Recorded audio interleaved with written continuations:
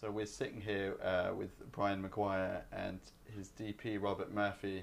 We're discussing a whole host of films, but Robert, why don't you start by telling people and reminding people of some of the great projects that you've worked on leading up to the films that are playing Raindance this weekend? Wow. Well, Cliff Notes version, we knew each other in Austin, Texas, and we became friends. We were both interested in film. He more as an actor at the time, me more as a director. But we also worked on a lot of music together creatively. We were just kind of creative soulmates, I would say, because we really complemented each other's creativity. He's very punk rock and anti-authoritarianism and fuck off.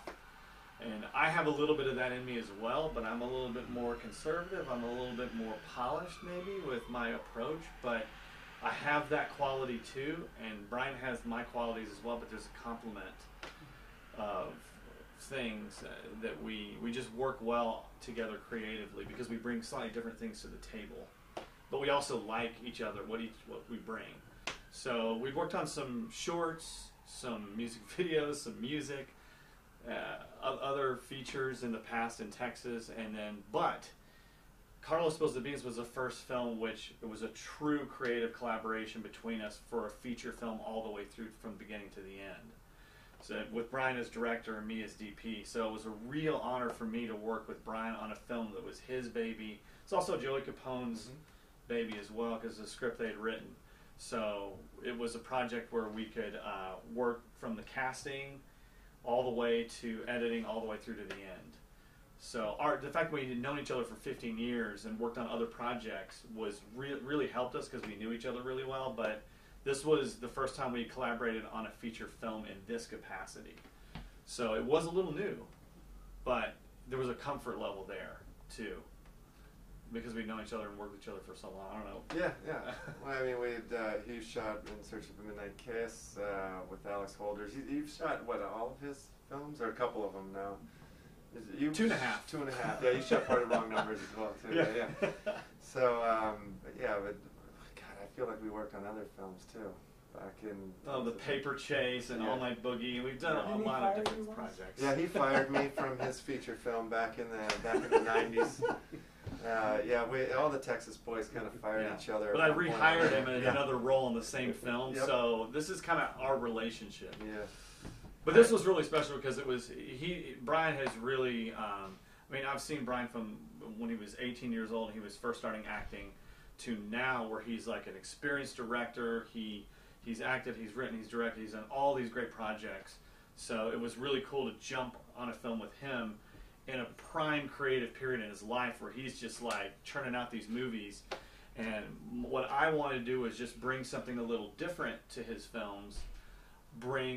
Since most of his films were low budget, I was like, well, why not we try to make one that's very polished, very also slightly stylized, kind of Coen Brothers-y, Wes Anderson visually, and let these actors who've been in all these kind of indie films be in a film that just looks like a Hollywood movie with a lot of style. Well, I always as an wanted experiment. to, Sort of, that's what I was coming from. I always wanted to shoot with wide-angle lenses, and Jared Baraba, who shot On Holiday and Black Bell, he hated wide-angle lenses, so I was like, fuck, okay, well, we'll figure out something else. With Robert, he's like, let's do it, you know, and then we I had not done that, though, so it was kind of new, but I wanted to do it, too. And it was like something where we were like, let's try to shoot everything on wide-angle lenses, and so we'll move the camera versus, like, you know, switching the lens or whatever, which we switched the lens here and there on stuff, but we stayed wide for most of it, though. It was kind of like the director of Amelie. I would do horrible justice if I pronounce his name, but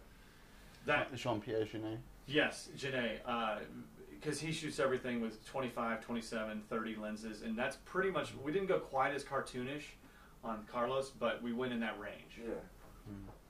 I mean, the lens is what gives the film it's what I said in the review, it's kind of grotesque quality, as well as the fact that the characters are pretty repulsive, but... Well, the cool thing about those lenses, too, the lens package that we used all came from the 70s, too. So there were these little things that were really hard to get onto the red camera and stuff. But it was like, once we were doing the test and we put them on, it was like, oh, yeah, that just looks like dirty, you know? Like, let's go with that versus the prime. Whitesploitation again. Yeah, more whitesploitation. But the thing is about Carlos and the characters, I wouldn't say they're repulsive, because what I like about Carlos's characters from the original script is that, yes, on the surface they are, Joey's character, the lead, he is an asshole and his family is a bunch of assholes. But the things he goes through as a character are things that everyone goes through. You lose your girlfriend, you got sexual problems. Like, I that's don't have that. well, I'm just getting going. everybody has sexual problems one way or the other. But the jealousy of someone else dating your ex, that everyone can relate to that, and everyone can relate to how angry he gets. And when you're working like a job at a shitty job at a restaurant, like you just wanting to get a little bit of respect and never getting it. Everyone's been through that too. So it's like, even though the character is kind of a dick, like I really relate to him, and I'm rooting for him the whole time. As big of an asshole as he is, like, I'm rooting for him. I don't know why, but I'm not repulsed. Is what I'll meet you in the middle and say that I understand him. I'm certainly not rooting for it. I understand him, and I would say he's the probably the littlest dick in a bunch of dicks. He's definitely a bigger asshole in the film. So the fact that it is all around this central location, Boyles, when I first saw the film, I was thinking, well, that's part of the reason it looks so good, is because it's all contained and it's easier to manage. But I'm sure there's a lot more to it than that. So, well, it's weird when you're shooting like 70% of the movie in one location. You got to find ways to keep it interesting. So we're just shooting at the same spot at the bar. It's like, how do we shoot this so it doesn't look like the last scene? Was always kind of the challenge, I'd say, again. Yeah, we tried to shoot each scene in a different area of the restaurant to give it different flavor and not repeat that. We had a great gaffer, Pat, what's Pat's last name? Burns. I always called him Pat on the set. Yeah. Look on the credits.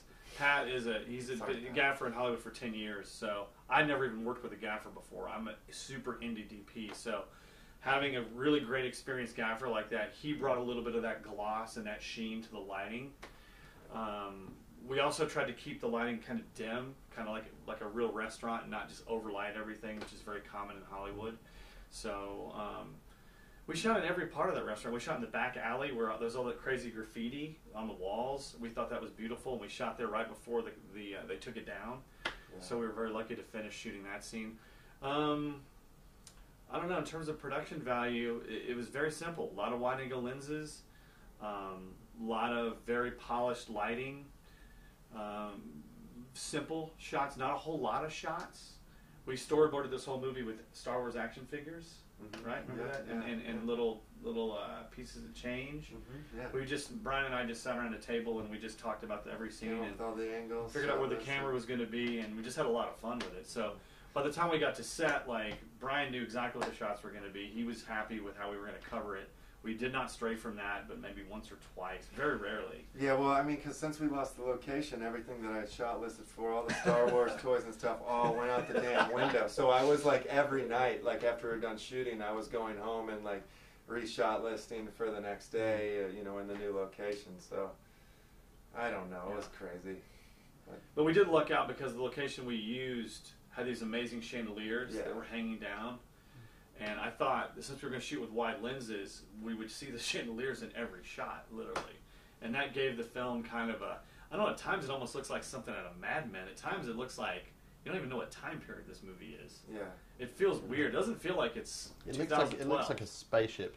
Yeah. At times. Yeah, I think. it does. It's going to be one of those weird movies that has a timeless quality to it. In terms of how it looks, because I'm always, when I see it, I'm like, am I watching Mad Men? Because Mad Men shot in the same restaurant. Yeah. So it has a unique, the movie has a unique mood because it's got this crazy 90s rock that Andy Clockwise did. Yeah. And again, it's got this great jazzy score that Uden Emmett did. So it has a little Twin Peaksy vibe, a little rock and 90s rock vibe mixed in with this kind of Coen Brothers-y shooting style. It's just a weird movie. So the fact that you're using these wide lenses, and the fact that you're in one location, and you have to carefully choose your angles, on most films when you're housebound, if you will, once you start running out of shots, you're putting the camera up people's noses, canted angles, Dutch angles, whatever. But you've also got to be careful if you're using those wide lenses. You can't do that either, because everything is going to be that much more exaggerated. Mm-hmm. There's a line you don't want to cross, because we wanted a little cartoonish, but we also wanted the actors to look good, and we didn't want to be, we didn't want to do just crazy weird shots for the point of doing it. We wanted to make it a little cartoonish and a little slightly stylized version of a restaurant. We didn't want it to look like a documentary or something real. We wanted it to look slightly cartoony without going over the top. Like no crazy dollies into a mouth going, wah! Like you can get over the top really easily with some camera work. And we were just like, let's just keep it toned down. Let the actors play. Let these wide shots play. Because Brian referenced some Jarmusch films where there were these beautiful wide shots and the actors would just play out the scenes. And there's a lot of stuff in Carlos where that is the case. You just see these actors play out these long takes or wider shots. A little bit of cutting, but not too... One of my favorite examples of that is the scene between Brett and Joey when they're in the back alley, and it's all choreographed in the way where they stand and then they position each other. And it was the first time that I'd really kind of set it up where people had this dance to do. We've done a little bit of that on Black Belt, but and so then the camera. I like moving the actors for the camera versus moving the camera for the actors. In that film, that was kind of the goal. I felt like you could get more miles out of it too. You could capture scenes faster, and we didn't have much time, so it was like always trying to find a creative, technical way to move forward on the set. Yeah. But we kept it relatively simple in Yeah. terms of blocking. A little bit of blocking here and there. Just simple though, yeah. Because we didn't have time to do a ton of covers and a ton of angles, honestly. Yeah. Well, you were saying about your music video past, and we've talked in the previous interview about it's kind of polished features, and certainly in the dream sequences, it has got a kind of a bit of a Beastie Boys, the way the characters kind of slide into frame, or the camera kind of slides past them. But it's are you kind of conscious of that stuff of going into MTV overdrive? Again, that's got to be a balancing act also. Yes, for the dream sequences, we felt like we could get a little weirder and crazier and more stylized, I think. Yeah, definitely. But the dream sequences were, he had written out kind of what happens, but we didn't quite know how we were going to shoot it. So we got to the set and we saw Joey in the sombrero naked, and we're like, how are we going to do this? And I guess we kind of let's slide into a crazy frame of him crying. Yeah, I think I kind of invented the whole idea, about, or how we were going to cover the scene about 15 minutes beforehand. And originally it was we'll jump over here, and then I'm like, wow, when we started, I'm like, let's just keep the camera on this side, and then people will change, and if they're supposed to be back, if we're looking at them here, then we'll just reverse the people here. It's a dream, it doesn't matter, we'll just kind of throw it together. But, yeah. A lot of people who are watching this, through and because of Raindance, they're going to be no budget or low budget filmmakers, really. And you were saying about how it was the first time that you'd have gaffers and a crew and a team. So just talk about making that jump, and were you able to hit the ground running, or was there a kind of time of finding that synergy? It was also the first time that you shot with the Red too. Is that right? Yeah. So I hadn't shot with the Red. I hadn't shot with an actual reasonable sized crew before. So yeah, it is an adjustment. It's more of a social adjustment than an artistic adjustment, because you have all these people you have to talk to, and we had an AD. We never had a first AD before. So that was like. Which sucks, because all of a sudden you have somebody telling you only have 15 more minutes to shoot the scene. Now get done. And we're like, well, hey, we're coming from where we're coming from. We already know we have 15 minutes left. We don't need to be told. Yeah. But the thing is, when you're working with talented crew members, in which the crew was very talented on Carlos, the gaffer Pat, whose last name's unknown right now, extremely talented, very quick to light, and I would just tell. Brian had an idea that we'd already talked about, so I would just kind of relate that to the gaffer. He'd light it. We'd look at the monitor, and we'd say something like, "Oh, let's make it darker, darker, darker, darker." That's what I would just keep telling him. But generally, it was simple. Pat, the gaffer, and his team picked up on what we wanted to do pretty quickly. Yeah. And then after a couple of days, it took us 2 days to get a rhythm, and then we were integrate. And Pat's a great guy, very easy to work with, so it became, it became very much a good crew after about 2 days. But it took 2 days to get everything, to get comfortable, because, again, these are people we've just met once before. Yeah. So it's a little weird when you're on a bigger set with a lot more people, because it's easy to get bogged down and all that, but it's really about communication. You just got to communicate to the gaffers and the grips what they need, and then it can work. But if you don't communicate well, if you're a dick, or if you're just, you're not willing to explain things, then things can really suffer. So I just wanted everyone to be comfortable and clear on what we wanted, so that we could make the film that's in his head. That's the goal. He's got this crazy film in his head. And, my goal as DP, I feel like, is to make whatever's in there on the screen as much as we can. The greatest thing about Robert Murphy, and this is not even an exaggeration, like, he cares more than anybody else working on the film, even you, usually, and he's the guy that literally will be the last one to leave and be the first one there, and he's coming with so much creativity and so many ideas, and he's also just one of the nicest guys in the world, so to have him on your set is, like, for me, it's like very crucial and key. He's an incredible talent. Well, I'm going to put you on the spot then, and quiz you a specific example of Rob's creativity where there was a block, maybe in terms of how you wanted to present something and you just didn't know. Yeah. And there was a kind of hallelujah moment, maybe where Rob came up with something or came to the rescue or whatever.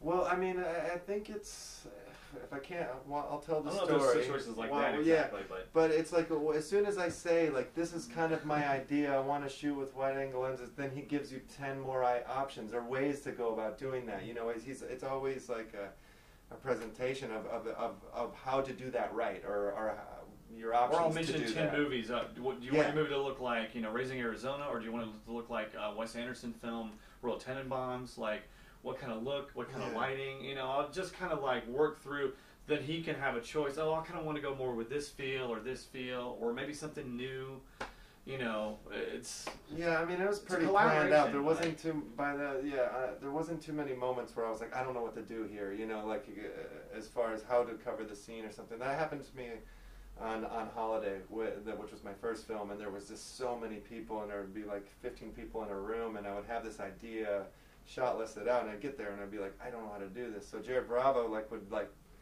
and I hadn't really been in that chair, so I was like, what the hell do we do here? And he would just kind of like, he ran a little bit, and then I started to figure it out. But like with Carlos, it was pretty planned out. I mean, we didn't do but one or two takes. We did 2 takes on average for every setup, and that's all the time we had for. So it was like, it was compacted and ready to move. But I mean, I've got a new script that I'm writing right now, and I want Robert to shoot it. And like, I mentioned it to him, and he gave me like probably 20 different examples or ideas, and which made my brain go crazy. It helped me to move forward in the writing process too. So yeah, it's like Brian knows he wants to go from A to B to C to D, and it's like our collaboration is more like, okay, here's how ways we could maybe get there. So that's how I would probably describe it. Yeah. And what about coloring in post? Talk a little bit about that. Well, we had an amazing colorist, Joel Ides, who worked on both Carlos and Nine Full Moons. So we've worked on Carlos first. And Brigateer as well. And Brigateer, I didn't even know that he did that one. That's great. But he is a very experienced colorist. He worked at HBO previously doing coloring a lot of stuff for them. Not like Game of Thrones stuff, but he colored a lot of promos and shorts and other things like that. I mean, very talented up-and-coming colorist. Now he's got a lot more credits. But we basically, the coloring was a collaboration between Brian, me, and Joel, of us sitting in a room together and just experimenting with looks. And we wanted a little bit, for Carlos, I think, we wanted that Coen Brothers-y wide-angle thing, but we also wanted it to look a little dirty and gritty, too. So we went with kind of a slightly 70s thing, So how much of that 70s thing is in camera? And how much of it about is? half. Okay. I mean, not with the coloring, it's not like we changed a ton. I feel like the coloring just sort of enhanced what we shot. More is the icing on the cake rather than the baking of the cake. We baked the cake. Joel added some icing with the color. It wasn't a dramatic change from what we shot. What we shot, we were happy with. Like, we got what we wanted. We just wanted to enhance it a little bit. Yeah, I kind of pushed it in the directions that it could go. But Dream Sequence was Technicolor look was thrown on, so that was definitely your MTV reference. The coloring really helped in the dream sequences of Carlos, I would say. Yeah. That was a more extreme change. Yeah. You know, but the rest of the movie we probably made a little darker, made a little muddier with the coloring. And Joel's fantastic because he is all the stuff he does is very subtle. He doesn't try to do these big crazy things. He just tries to keep it simple and be true to how we lit it. But I would say more it's like 80-90% is what we shot and 10% was coloring. Yeah. But I don't want to say that in terms of credit. Like Joel's an amazing colorist, and I would recommend him to any film because he really respects the work of the DP, and he doesn't want to just change it or screw it up. Like he knows how to keep it to be true to what we shot, but also add his own creativity to it. I think Carlos was the first film, color-wise, that I didn't say to the colorist, I want it to look like Buffalo 66. But I say that about every other film that I've made. I'm like, I kind of like Buffalo 66, you know, like, it's my favorite colored film. But, yeah.